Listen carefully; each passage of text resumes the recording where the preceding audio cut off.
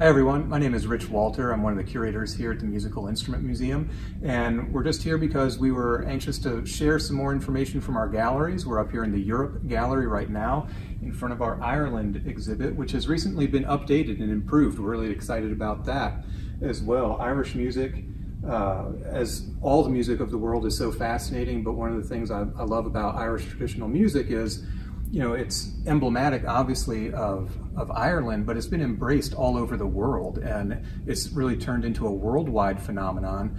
And so lots of people recognize it, lots of people play it, and just wanted to share a couple highlights from our exhibit because we've had some recent acquisitions. We're really pleased for those.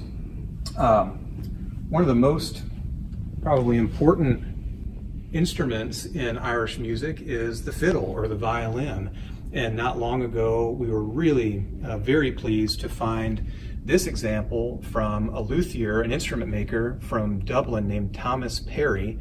And this is from the 1760s. He was one of Ireland's greatest violin makers. And so it's one thing to have just, you know, a violin is important to share as far as an important instrument in Irish music, but it's really special to have an Irish-made violin of such quality and historical depth. So that's been an exciting addition. The story of violin playing and its importance, there are players, of course, Ireland has sent immigrants to the United States. It's such an important story, and fiddlers like James Morrison and Michael Coleman emigrated to the States, where then they made recordings of their fiddling, Sligo-style fiddling, and then those recordings went back over the ocean and influenced a whole new generation of Irish musicians still there. And so there's this whole cycle of people moving around the world, taking their music with them, making recordings, sharing it back, and some of these really significant fiddlers are a big part of that engine of what really drove a renewed interest in the 1920s with some of this great traditional music. Another instrument that we're really excited about, this is a set of Uilleann pipes by a maker named Denis Crowley.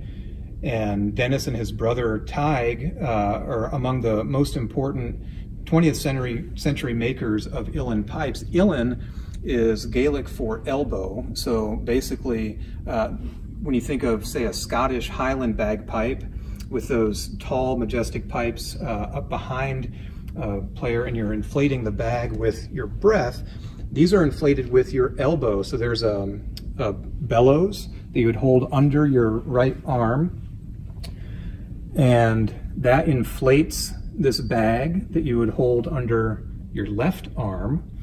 And then you have this set of drone pipes called regulators, and those also have keys on them. And so each of those drone pipes have keys that allow a player to play notes and even chords in some cases. And then the melody, the primary melody, is played on this called the chanter. So you've got all these different components, really distinctive playing style, and a fascinating instrument in the way it's used and made. And we're very pleased to have this great example from Denis Crowley from 1950, and this one's all original. So all the original parts are as they would have come from the maker, which is pretty unusual because all of these parts can also be disassembled. The chanters can be replaced and so on and so forth. So to have an original set of Crowley pipes, it's just a fantastic addition to our Ireland exhibit here. And if you want an example of high-level playing, look up Seamus Ennis, who was a historically important player earlier in the 20th century, or today a man named Paddy Keenan, who's really one of the world's greatest pipers today, playing this instrument. Very complicated and really amazing sound. And the last one I want to really just call attention to, this is another recent acquisition. This is a tenor banjo from Emerald Banjos, who are a contemporary maker. The story of the banjo in Ireland is sort of interesting as well. There were folks like Mike Flanagan, the Flanagan brothers early on, who used it when it wasn't so popular or so integral.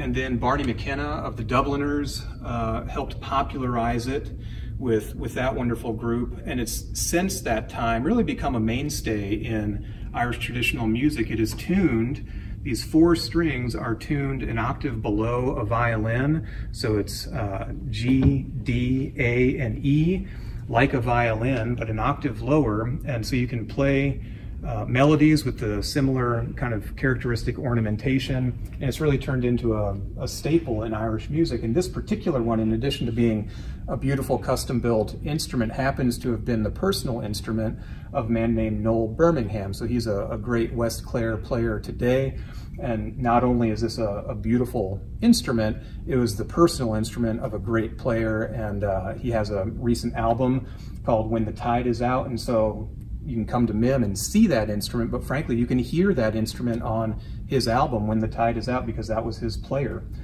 So it's really, really neat. You know, the whole exhibit here for Ireland, we have a fiddle from the mid-18th century, a flute from the 19th century, these uilleann pipes from the 20th century, and a banjo here from the 21st century. So we have centuries of instruments represented, and much more certainly to see when you're able to come back and check it out in person. But in the meantime, we're wishing you well from MIM and wanted to share a few highlights from our Ireland exhibit.